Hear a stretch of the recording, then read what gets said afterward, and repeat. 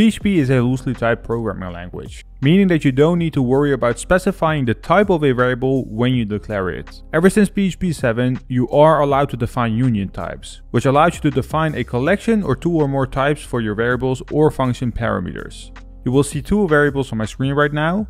I also have a print sentence function right below of it, which will simply print out a sentence, and it accepts two arguments, the phone and the price. We need to declare the strict type right after our opening tag, where we need to call the declare function and pass in a value of strict underscore types, and we need to set it equal to 1.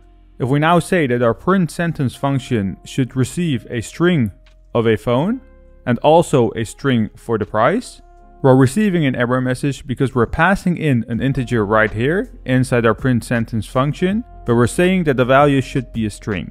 Now if we replace it with an int, run the code one more time, you will see that the error is gone.